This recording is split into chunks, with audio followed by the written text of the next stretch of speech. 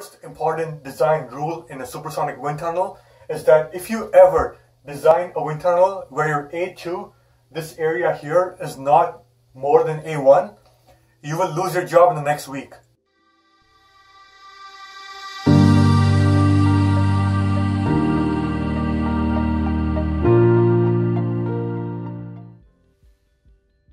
So recently we have had quite a bit of news about hypersonics, future weapons of war, supersonic aircraft, and supersonic space travel, as well as commercial transport. There's companies like Boom Supersonic, Spike Aerospace, as well as Aerion Corporation, and they're actively developing supersonic aircraft to change our game of transportation. So with that being in the news now, I decided to make this video on how supersonic wind tunnels work. If you have watched my videos on rocket nozzles on part 1 and part 2, the application can be driven over to supersonic wind tunnels. So let's get started and see how that works. A wind tunnel is simply a big chamber in which a scale model of an aerospace vehicle is tested. This is done to save time and money in building this new vehicle. When companies like Boeing, Lockheed Martin, Airbus, Bombardier develop a new airplane, they first build a scale model and they test it extensively in the wind tunnel. And in the wind tunnels, you can evaluate things like the effect of drag on the vehicle, the effect of air turbulence, how the vehicle will respond to changes in temperature, pressure outside, and so on, as well as components of a vehicle. So they test things like engines in a wind tunnel. When companies like Rolls-Royce or GE build a new engine, they test it in a wind tunnel to see how it will respond to various conditions. And this is very important because they do a very good job of simulating real-life conditions. Wind tunnels can be broken down into two parts. You have subsonic and supersonic. In a subsonic wind tunnel, you simply have a fan which spins and it pushes air down your chamber. But in a supersonic wind tunnel, you will need to have speeds faster than Mach 1, and Mach number is the speed of sound. So when your Mach number is more than 1, which it means that you're supersonic, so that means that you will have to have a different wind tunnel design. Let's now look at how these wind tunnels actually work, and I'll show you guys a detailed explanation of how to actually design a wind tunnel. Alright guys, so here we have a cross-section of a supersonic wind tunnel. It basically consists of an intake, which is a rocket engine nozzle, and that is connected to a test section in which your model airplane or rocket can be tested. And then you have a blowdown section, and each of these sections have their own role and they are designed for safety. So you have a pressure here and a pressure there. This tunnel, when it's not started, the pressure here will be equal to the pressure there. Or you will have like a tank which is compressed gas and it's just kept as it is. So this pressure ratio, which is, let's call it P0 over Px. So as you lower P0, or you will make this less than 1, you will have air flowing from this tunnel. Alright? Initially, you will have subsonic flow everywhere because this pressure ratio is not too high. And if you want to understand this in more detail, you have to watch my part 2 video on how a rocket engine nozzle works. And from that, you will get the principle of how this subsonic flow occurs. Well, when you have subsonic flow everywhere, this Mach number cannot be reached. And this wind tunnel, or any supersonic wind tunnel in general, is designed to achieve a specific Mach number here at the test section.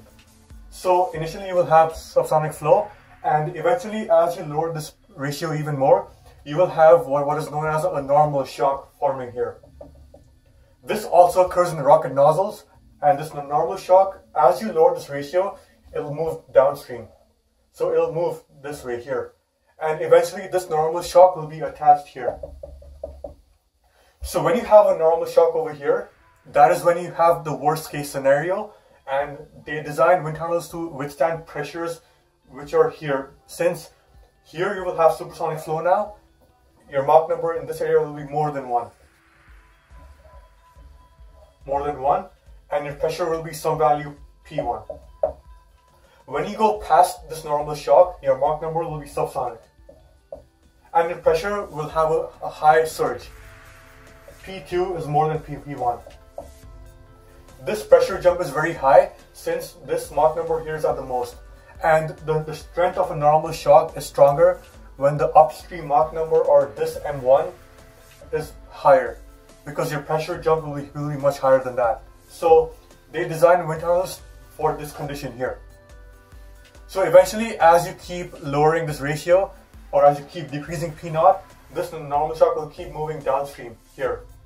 It will get to a point where it is beyond the second nozzle. As you keep lowering this pressure ratio, your flow will no longer be overexpanded, as I mentioned in my rocket nozzle videos, and this normal shock will actually not disappear.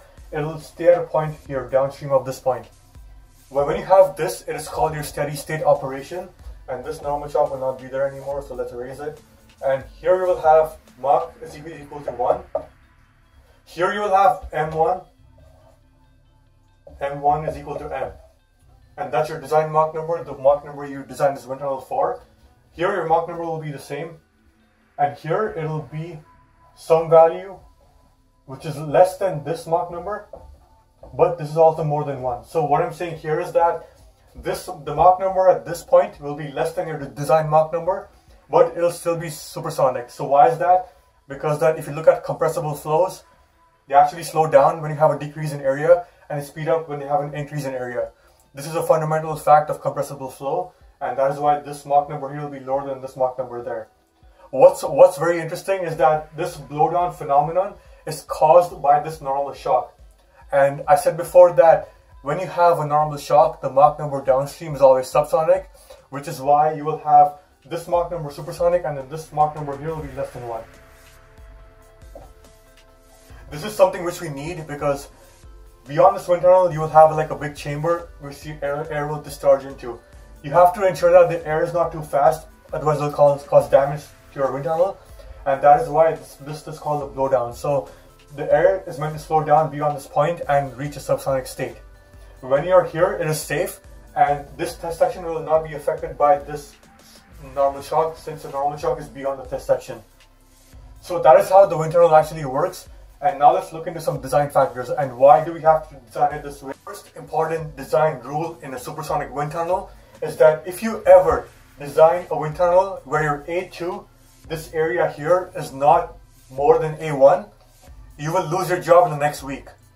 And why is that? It's because you will not be able to start your wind tunnel at all. You will never achieve the supersonic flow which you want to achieve, which your wind tunnel is designed for. So why is that? It's because if your A2 is less than A1, or if it's equal to A1, you will have subsonic flow everywhere and the tunnel cannot start. You can also have a phenomenon where your normal shock will be stuck in this area and you will have subsonic flow beyond this normal shock, and you will never be able to achieve your Mach number here.